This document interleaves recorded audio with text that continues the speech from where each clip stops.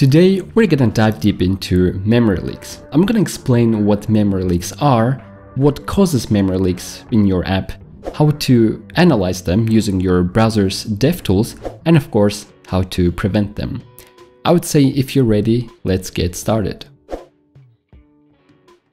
So we're gonna start by defining memory leaks, and let's go through a bit of a theory. So memory leaks has symptoms. One of the symptoms has definitely happened to you. Have you ever had a case when the Chrome starts complaining that the page is unresponsive and you either have to wait or quit? That is mostly a clear sign of a memory leak. The second one is when your browser simply gets slow and you cannot switch tabs anymore. That's also one of the signs of a memory leak. And the third one is probably when your OS, or when your operating system, just your computer is become slow because your browser eats up more and more RAM of your computer. Well, let's look at a practical example. What can actually cause a memory leak in your JavaScript code? And we're gonna start by defining a constant variable called, let's call it x. X is equal 10.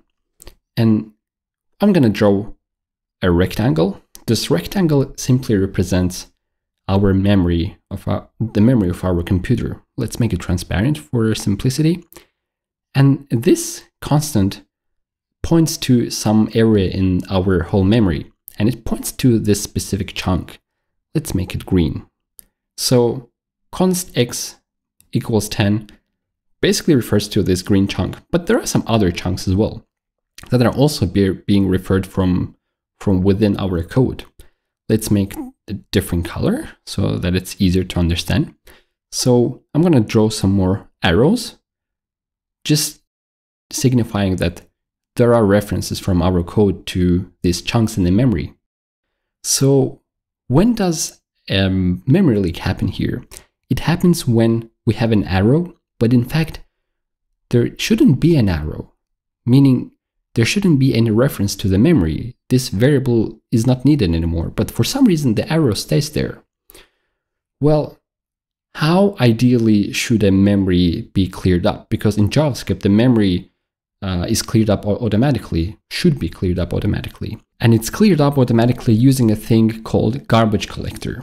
So JavaScript is a language that has a garbage collector, meaning you don't have to manage your memory manually. It gets cleared automatically and assigned automatically. So what does garbage collector do? It has a specific process consisting of 3 steps. First step, find the root node in your code and recursively go through every child. And its child, the root node in the browser code is the window object. In Node.js, it's the global variable. So the second step is mark every child, including the root, as active or as inactive. Active means this part of memory is referenced, this part of code is referenced in the memory. Inactive means it's not referenced from anywhere. And the third step is simply delete all inactive ones, which means if the variable is not needed anymore in the memory, simply delete it, looking at our example above. So x10 should be deleted from the memory. Now, I'm going to ask you a question. Where do you think a memory leak happens here? Well, I already drew an arrow. It happens exactly on the third step. For some reason, actually on the second step, for some reason, the variable that needs to be cleared out doesn't get marked as inactive and it doesn't get deleted. Well, there are 3 causes that can cause memory leaks. Do you see this window.x? That's a global variable. You probably heard many times that it's a really bad practice to have global variables. Never have global variables. It can also be a function. Let's simply say window.calc equals to some function that, imagine it does something heavy inside. That's obviously gonna stay on the root because root is accessing it. And the garbage collector thinks that it's always active because it sits on the root. First thing that you can do is obviously use strict. Use strict is going to prevent you from these memory leaks because it's going to throw errors as soon as you have global variables, or simply not use any global variables. Just keep that in mind. Second point when a memory leak can happen is when you have set timeout or set interval, and you have a callback inside that has some dependencies. Dependencies are bad in timeout as long as you don't clear the timeouts. So imagine we have this let node, and let's grab something from the DOM. So document get element by ID. Let's imagine there's some node inside. And usually when you delete a node from your JavaScript, what you're gonna do is you, on the next line, you're gonna grab the element again. So let's grab the node, remove. So that's how you're removing. But this timeout always gonna keep a reference to this node, even if it's deleted. So make sure you always clear your timeouts. The way you clear your timeout is by first assigning your timeout to some kind of a variable. So let's call it my timeout. And now simply call clear timeout and put your timeout variable inside it. That way, when the timeout is cleared, all the references inside it are also going to be garbage collected. The third case, and one of the 4 cases, actually there are 4.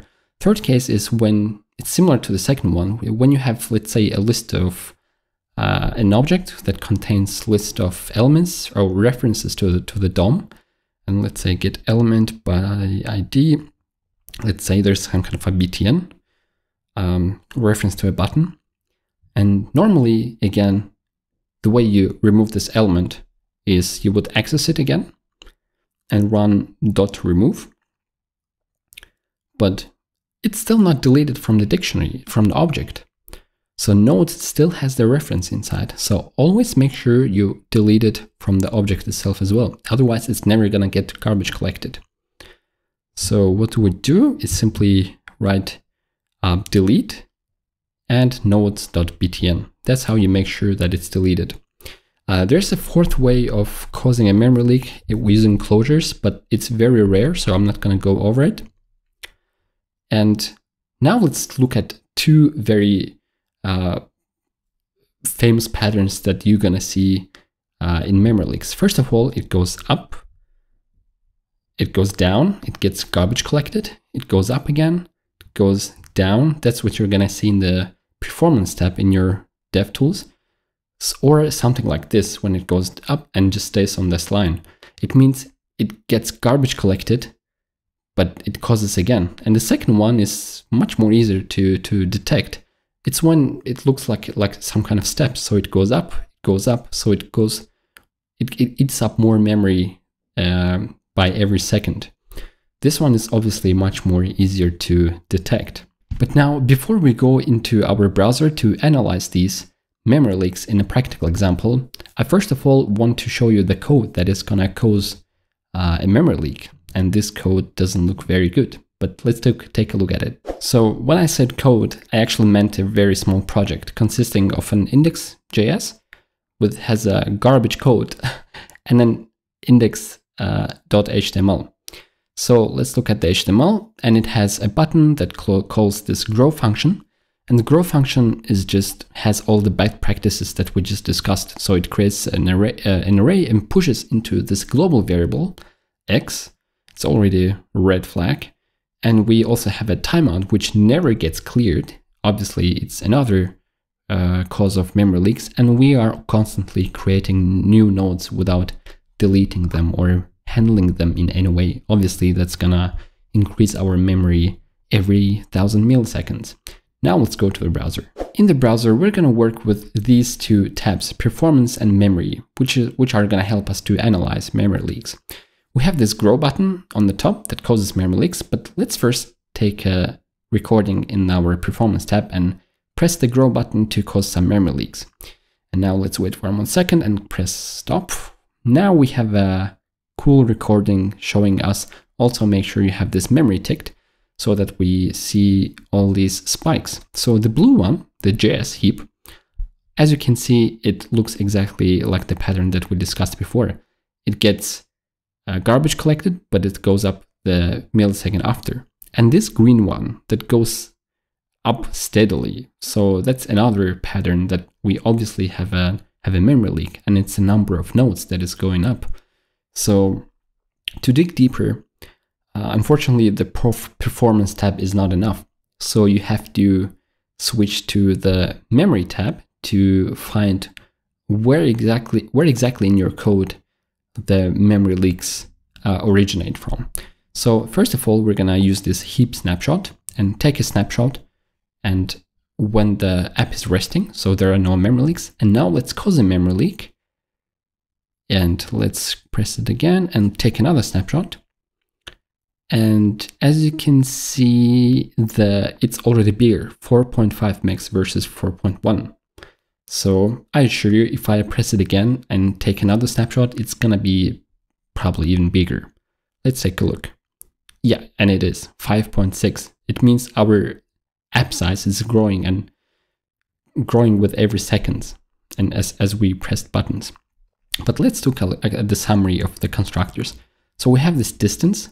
Distance mean, do you remember the garbage collector? Distance means from the point of view of a garbage collector, how far is this element, is this constructor from the root? We have shallow size in bytes, like how much memory it takes in bytes, and retained size is how much memory takes taken in account all of its dependencies. Now we can switch to comparison, and we're on snapshot 3, but comparing it to snapshot 2. As you can see, the deltas on the right are all increasing, meaning we're simply increased the memory compared to snapshot 2 as we're on snapshot 3, and it's caused by this HTML div element. But if you look down, you can't really identify anything. This internal node is coming from the C++ code of the Chrome, so it doesn't tell us much. Maybe in the future they will change this, but for now it's very ambiguous. And we have text that doesn't say us anything either.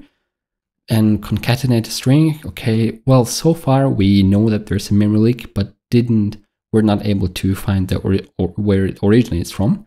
Let's go to the summary again, and now let's switch to a different thing, objects allocated between snapshot 2 and snapshot 3. Basically what changed between snapshot 2 and snapshot 3.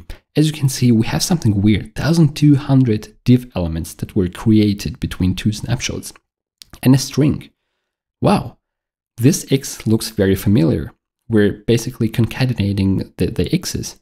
And as you can see, we have this X in window. This definitely looks familiar. This is the global variable that we saw in the code before. That's a really bad practice, and you should never have global variables assigned. And obviously we found the culprit. It's the X that is holding all these X values, and it's causing us a memory leak. 1300 references inside. But still, what about this HTML div element? We were still not able to find where it's originating from. Let's now switch to a different way of analyzing. Make sure you have this record stack traces as well. And we are on allocation instrumentation on timeline. So we're gonna cause another memory leak and start recording. As you can see, we have these blue spikes there. These blue spikes mean when our memory gets utilized, and it's get utilized every second for some reason. Let's zoom into one of these spikes, and we see that again we have a lot of references created. And let's take a look. Yeah, this looks familiar already. And what about allocation? We switch to allocation and let's say sorted by size. We see this grow function. Seems like this grow function is using up a lot of memory, and it sits on the root. And we also have this join function, and we also have this create some nodes. These are functions that we already saw in the code previously. And obviously, to reduce the memory that is getting used up, and overall just to avoid the memory leaks, we need to do something with these functions. And what do you do with these functions? You simply follow best practices and refactor your code. We're not going to do this in this video, but at least you know what to do next time you see this kind of memory leaks. I hope this video was helpful, and if it was, please smash like for the YouTube algorithm. It's gonna help a lot, and hopefully I'm gonna see you in the next video. Take care.